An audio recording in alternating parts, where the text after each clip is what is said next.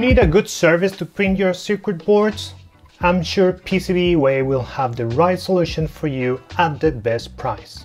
They don't only have different kinds of PCB like Flex PCB and Advanced PCB, but now you can get your circuit boards with higher TG at the same price. Imagine that.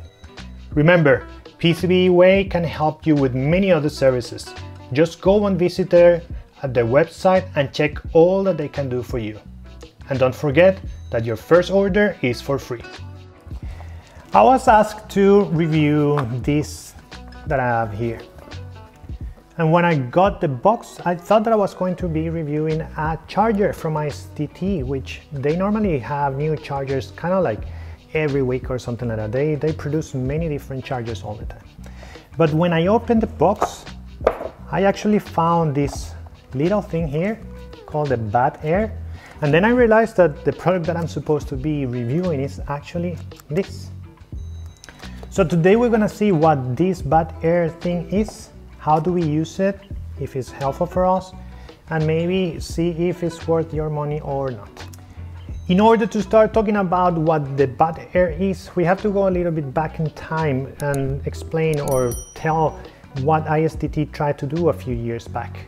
They had a technology called the BattGo, which was a piece of circuitry that was inside a battery, or I think inside the connectors of the balance cable probably, which allows you to have a follow-up for the battery and know the health and know how many volts the battery had and how many cycles you had charge on that battery and these kind of things.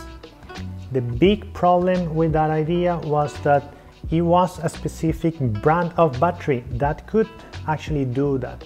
And as we know, as FPV pilots, we buy different brands. We buy maybe brands that we know are good or that they perform especially good with the kind of drones that we have, or maybe something that is in sale. I have myself 3 or 4 different kind of brands of batteries in my arsenal.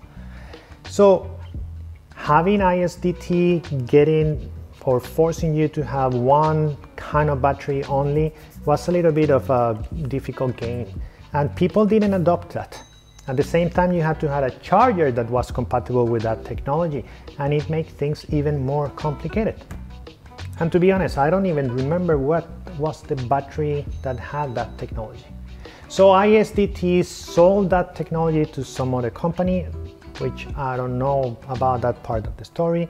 And now they are back with this with the BattAir device, which is a plug-in. You have a device, this little piece that you connect to the balance cable of your battery, and now this device is going to communicate with an app on your phone that you have to download in your phone, and you are going to be able to configure information about this battery in that app, and then you can keep track of the battery. In this case, I'm going to initialize it. If this is a LiPo 4.2, 4S, that's good. Charge rate 2C, I'm gonna leave it there, even though I normally charge at 1C, but I'm gonna leave it there because the battery and the device is gonna communicate with the charger, and it's going to say, I want to charge at this rate. So if we use 2C here, the maximum that I can charge this battery is going to be 2C. If you charge at 3 or 4 or whatever, you can configure it here, and then you're going to have the flexibility when you're going to charge your battery.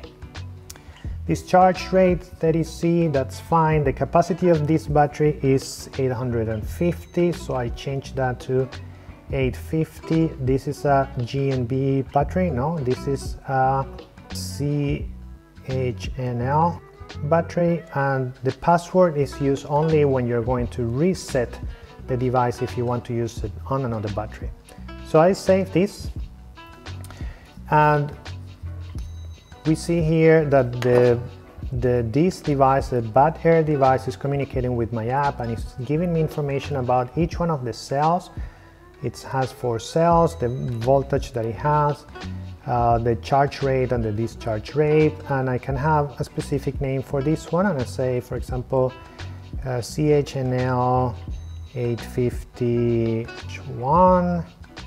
What's going to happen now is that when I connect this device with the battery to my charger, the charger and that device are going to talk to each other, and I shouldn't have to input all the information in the charger before I do anything else. So now that I have initialized the device and it's connected to the battery, I can connect it to the charger, which again, it has to be a compatible charger with the technology of BattAir. And if I connect it, then it's going to talk. Both of them are going to talk, and you are going to get the parameters that you chose directly inserted into the charger to charge with what they already say. So you heard there the beep, which means that they communicate. The screen changes a little bit because it's not going to let you do many of the other things, and you can see that it's a LiPo that is going to be charged up to 4.2 with the current that we chose before, and then I can start charging.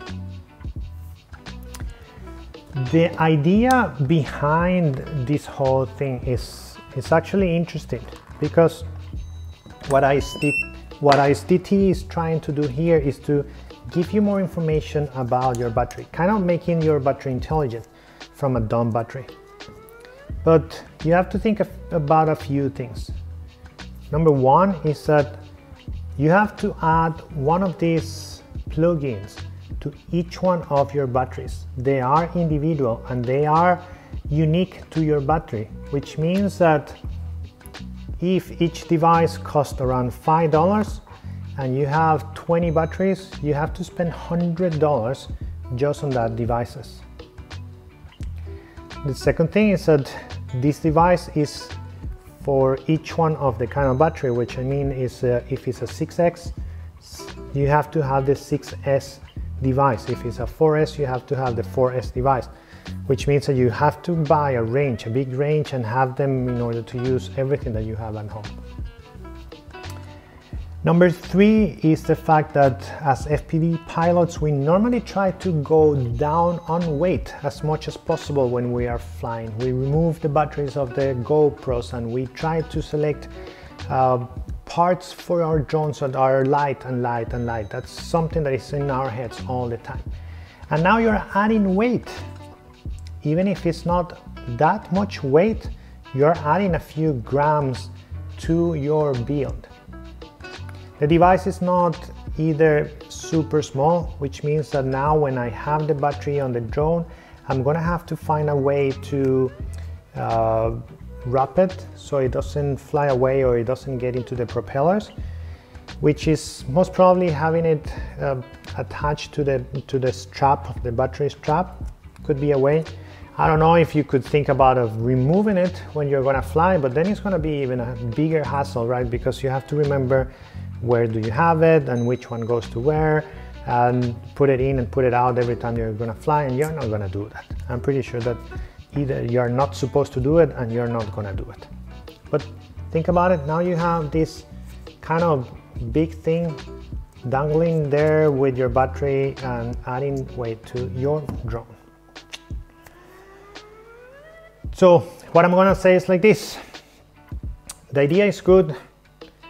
The implementation this time was better than with the BattGo technology that was before, because now you can use it with whichever battery brand and whichever battery you have, which is a plus, and I give that to ISDT. But you are still forcing people to add weight, add money, spend money on these small devices per battery, and now you have to have a charger that is compatible with the technology if you want to use it. So you are asking kind of a little bit too much from your user. If you're completely new, you're starting into the hobby, maybe this is pretty cool because you don't have a charger and you go and you buy one of these new chargers. ISDT does excellent chargers. So you buy one of these one that already has the technology, you have just a few batteries because you're starting 3, 4, 5, and then $20 is not that much to add for these things, and you have a very cool way to track your batteries, to find them, to see the health, to see how many volts are after you have flight, and all these kind of things. But if you are seasoned in the FPV and you have a bunch of batteries and you have already invested on chargers, this might not be for you unless you are very worried about your batteries. Who knows? If you are interested on these devices, you can find links down on the description of this video, so you can go and buy them. They are affiliated links, so you know you help the channel if you get anything from there. And hope that this information was useful for you. Thank you for watching and see you soon.